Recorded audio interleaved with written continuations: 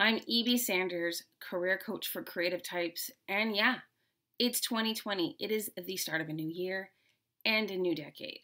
So, how do you make 2020 the year of your success, your best year ever, the year that you've done all the things, moved the needle, been the best you? It all starts with goals. It starts with goal setting. It starts with really being clear on what you want so you can then figure out how to get there. This starts with a little reverse engineering and just a few steps. Step one, first, take a step back and look at your life as a whole. And then close your eyes and envision who you want to be in December of 2020. Notice I didn't say what you want to be doing. I said who you want to be. Those are two very different things. Step two, you then need to ask yourself one specific question. Who do you need to be to make that version of you in December 2020 come to life? Who do you need to be to make it happen? Again, you need to really examine who you need to be, not what you need to do, because just going through the motions and ticking off tasks and doing the things won't get you where you want to be in the same way that being that person, embodying that ideal life that you want, will. Step three, you need to set SMART goals. And not smart as in intelligent, but smart as in S-M-A-R-T. Now, I'm sure many of you have heard this before, but for those that haven't, let's go through what those letters mean, because they really are an effective way to set goals for genuinely anything, whether you're trying to, train for a marathon or get a promotion. So the S is for specific. Your goal needs to be specific. So not just, I want to have a better career in 2020, but I want to be SVP of the Western region specific. The more specific, the easier it is to create a task list to get you where you need to be, because you'll be really crystal clear on where that is. You'll be able to set those milestones. You'll be able to do the things you need to do for that specific thing. When setting, your goal, your specific goal, remember all of your W's, right? Your who, what, where, when, and why. If you can answer all of those questions in terms of your specific goal, you are golden. You are set. M is measurable. Your goal needs to be measurable. You need to have metrics to know that you're meeting milestones, to know that you're making progress. And the reason you need to know how much progress that you're making is so that you know how far you've come, how far you've got left to go, and that you're meeting specific markers that you know are going to get you to that thing. A is for achievable. Not your goal as a whole, because truly anything is achievable, right?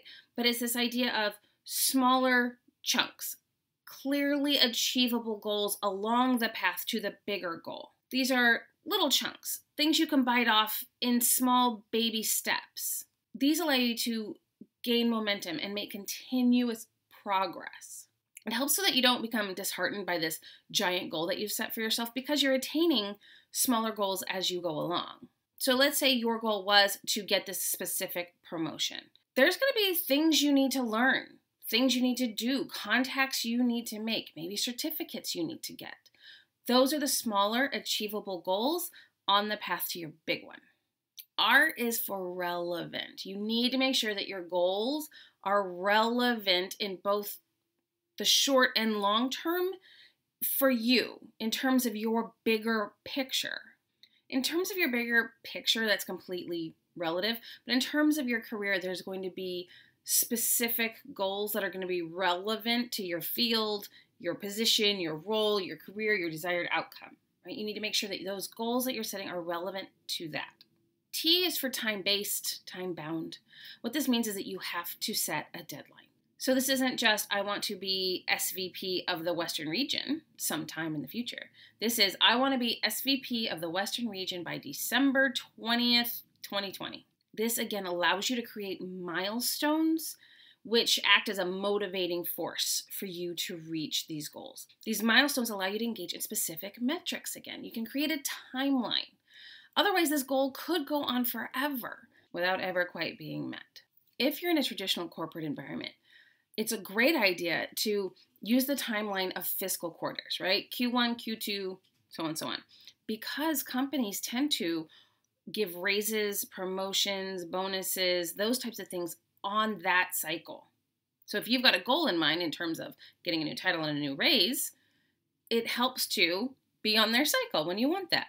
Even if you're not in a traditional corporate environment, sticking to fiscal quarters as a base timeline allows you to really own the fact that you are your own boss. But no matter how you organize it, and do what's best for you, what makes the most sense for you, having a deadline allows you to have specific timeframes to work towards. You know what you need to do and by when.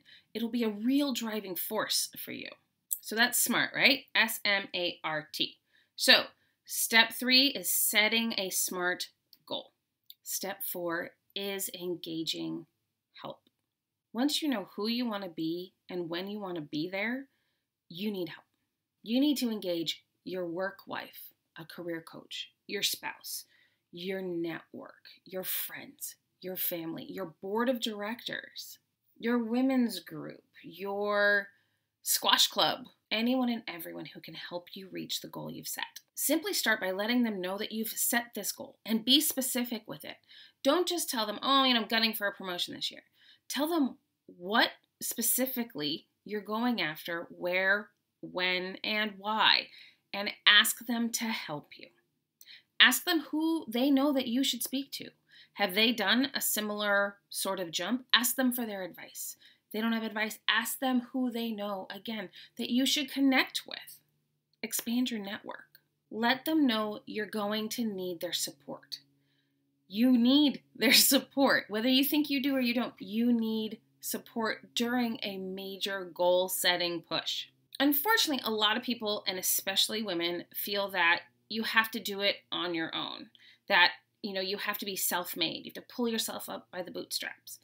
But there is no such thing as being self-made. Nobody exists in a vacuum. Somewhere along the way, someone introduced them to someone they needed to talk to, spent some money with their business, gave them advice. Nobody does this alone. You are not alone. Don't feel you have to do this alone. This will happen better and bigger than you ever imagined when you enlist help. Now, step 5. So once your goal's all set and you've enlisted your support network, it's time to check in with yourself. You want to do weekly check-ins and keep a wins list. There's a link to what I'm talking about here.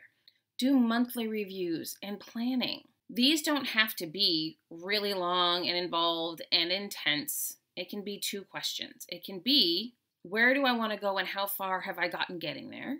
Or it can be as in-depth and introspective as you want it to be. It can take you 10 minutes or 4 hours, whatever you need, whatever feels good for you. But continuous check-ins, checkups will allow for course corrections to make sure you're staying on track with your goal. And honestly, doing these checks will help you reach your goal all the quicker. So those are the 5 steps you need to really be implementing as we get started here in 2020. Remember, as you embark on this journey for 2020, that you need to not only make time to engage with these goals, with the extra projects and initiatives and work you're going to need to take on to reach these goals, but that you still need to be focused on your original work that you're already doing. But you also need to make sure that you're taking time to take care of yourself. Setting big goals can be really exciting, and people can get really lost in the moving forward and all of the momentum and sort of forget that they need to take care of themselves. And this does mean, time management. It means making sure you're feeling good and getting all the things done that you want to do, but also taking time for yourself, your family, your friends, your loved ones, making sure that you are carving out time to just be you while you're doing all of this extra work. And it truly is going to be extra work. So again, you need to make sure you're making time to do the work you're already assigned to do, all the extra work you're going to need to do to reach this goal, and the time to take care of yourself. Now here's to an amazing 2020 and the person you are going to be a year from now. I'm E.B. Sanders, career coach for creative types, and I cannot wait to hear your goals. Definitely comment, reply, Hit me on a DM. Let me know, what is the big career goal you're setting for yourself in 2020, and how can I help? Here's to a new year filled with amazing new adventures. Happy New Year.